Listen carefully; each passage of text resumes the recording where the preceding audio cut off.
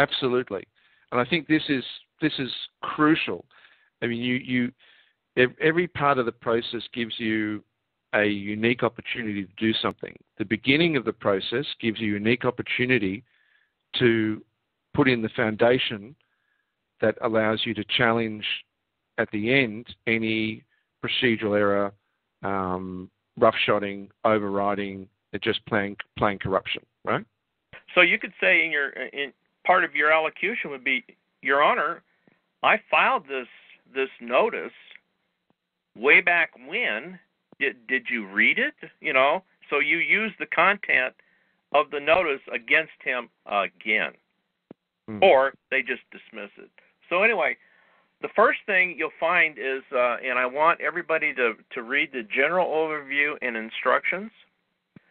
There's a caveat right at the front, which basically says you better not use this document unless you know who you are. And by that, I mean, do you know that you're a tribunal of mind, body, and spirit? Because this whole document is written around that concept. So if you don't understand that, they're going to roast you. And there's no doubt about that. So read the general overview. Then there's the caveat is in there. Then there's a strategy. Then there's specific instructions on how to do it. You know. Then the next thing you want to do is read Rob Ryder's expose, the court exposed, which is inside the package. That is a must read, because half of this notice is written based on his expose. So you better he did everything. Did a great job, didn't he? Yes, he did. Absolutely. And there's a lot of history in there. I had to read it 3 times so I could pluck out what I needed to do this notice, you know. And there's 2 documents that are annexed as exhibits. The first exhibit would be the color print of your live-born record, and the second one is the hearing, the notice, the first page, whatever it is, indictment, with the deed of restitutum glued to the back, properly filled out, stuff like that. So don't use blood. I indicate use red ink. Then fill out the notice. The notice is written in standard court format. All you have to do is find out how the header is done, change that, change everything that's highlighted in yellow, and it should work for you. But you have to get it in before the hearing. So that's important. Now let me, now, I call this thing, Gerald and I went over and over this a couple of days, and he says, you can't use petition. Well, I thought petition was a benign word until we really got into it, and it's not a benign word. It's basically begging the court to do something, and you don't want to do that. So the name of this document is Notice to Court of Mistaken Identity and Order to Dismiss Cause with Prejudice. Okay, the mistaken identity is every time they send you something, it's in capital letters. That's considered a person, a corporate fiction. It is not you. It is not the tribunal. So I thought it was clever. I finally figured out, well, hey, it's a mistaken identity. It's something they can hang their hat on, right? Well, I think you've just hit on something. Do you mind? Sorry to interrupt. Sure, go ahead. You're doing a great job there. But something we've said in the last few talk shows, and we want to actually keep emphasizing here. One of the many mistakes, and we're using the word mistake here, one of the many mistakes that people have been doing, is setting up an adversarial type arrangement where they give no opportunity for the court to save face. Mm-hmm. And when you do that, you give them no choice but to throw the book at you, right? Right. Mistaken identity is something that the court has plenty of room to go down and deal with and deal honourably without it becoming, in their mind, overwhelmingly public knowledge. Yeah? Mistaken identity gives them plenty of scope to say, oh, look, we made a mistake, and if you hear it over the time, you hear it when people call you, I'm sorry, I made a mistake. I think it's very important that this package gives the court the opportunity to exit honourably, even though, they may have arrested you, may have imprisoned you, may have caused great angst. You give them the chance to settle it. And that way, you increase your odds. Yeah? Yeah, this is an easy one. You're not even challenging, territorial jurisdiction, which there's tons of case law on it, and they rule against you anyway. But mistaken identity, that's kind of easy. So we have the introductory paragraph, then consent in our will, that's section 1. And then pronouncement of unalienable rights. I put that in there, Frank, because we failed to tell these people where our rights come from. Okay? They're given to us by the divine creator, not by them. So I try to make that distinction. So then acceptance of oath and office and bond, and then the venue, the jurisdiction, order to dismiss. Then I get into the court of conscience, and then a prayer for divine guidance, and then it's over. It's 6 pages total. So I have everybody go look at it, and I hope everybody uses it when they need to. Well, I really appreciate, again, Ron, what you're doing, and I put out a thanks at the start of the call for what you're doing, and for Greg and for many others that I haven't named that are all contributing to it, and I really appreciate it. The whole idea of what we're doing is to help people as a community. This is about helping each other, and it's about overcoming what they do, which is they want us all to be islands. They want us to be separated. They want us to be isolated. They want us, because then they pick us off. But this is helping people realize that behaving honorably and respectfully and competently doesn't simply mean that you are, bravely going into the valley of death.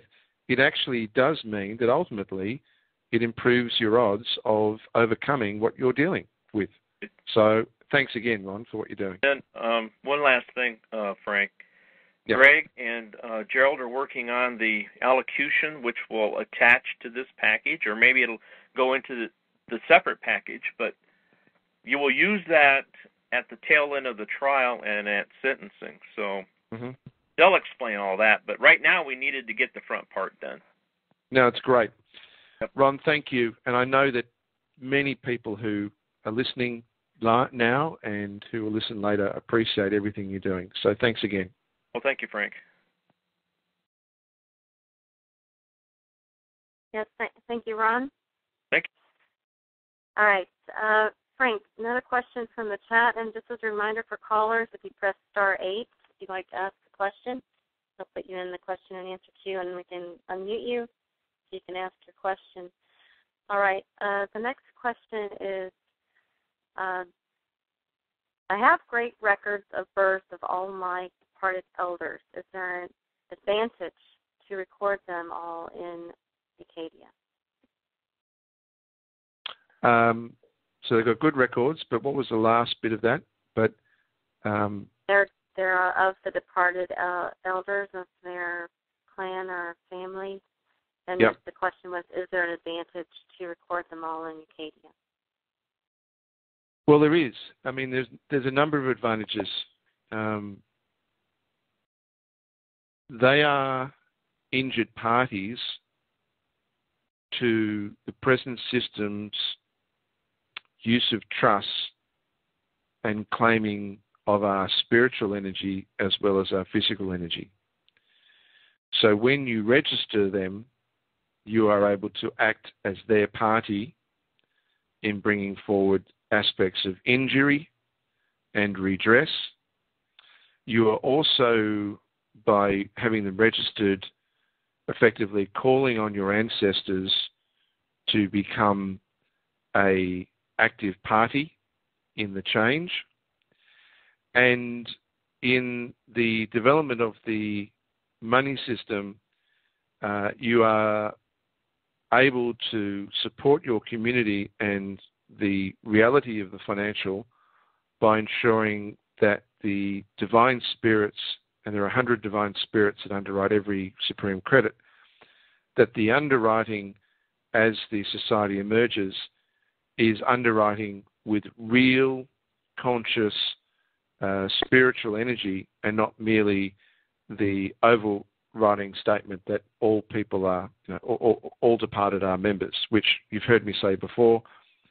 It's much stronger when that is able to be supported by saying the 100 members of the Collins clan or O'Collins clan are part of the financial support for United Australia and for the Oceanic Union.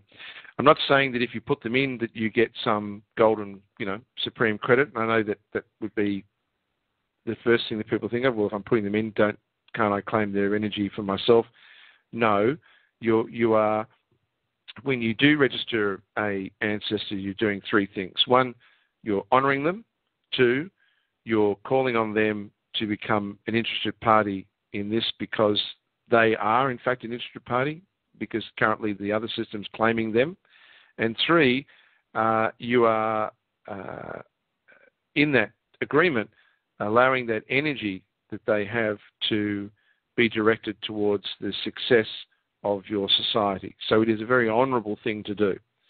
It still needs the interface to be ready, and I've been asked for an interface for quite some time, and again, I'm sorry it's not there yet.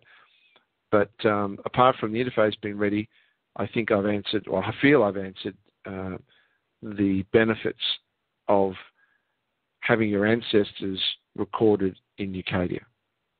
One heaven. Very good, Frank. Thank you. Not sure if V here has a question, and it looks like it's possibly a question. I may be wrong, so pardon me if I'm wrong. During Ron's discussion about the court process, question is asked about standing as in propria persona, as your own person or as his own person and himself as a defendant appeared in propria persona and not as the item sonans or idem sonans. Yeah, I think this is, look, we've discussed this. It's the same as, for example, trying to challenge in America. You have the in bene esse challenge, which is effectively to say, prove to me that you have jurisdiction. I think what we've seen in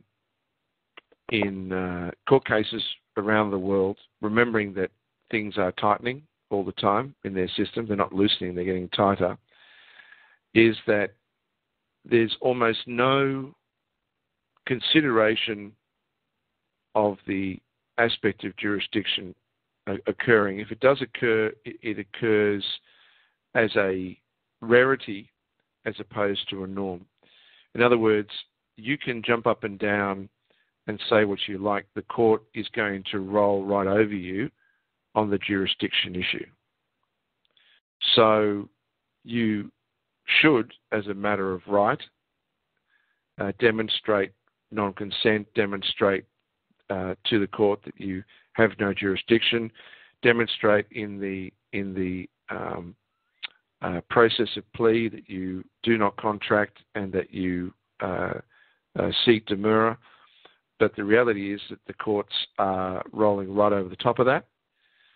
So I don't believe there is any benefit in trying to dwell too much beyond that, because the courts are not going to entertain it. So on that basis, there's no real benefit going down the question of saying, in Latin, whether, I am the party that is the matter, or even the question of there is no injured party. As I say, the courts are ignoring all of that. So what Ron's doing and what Greg and others are doing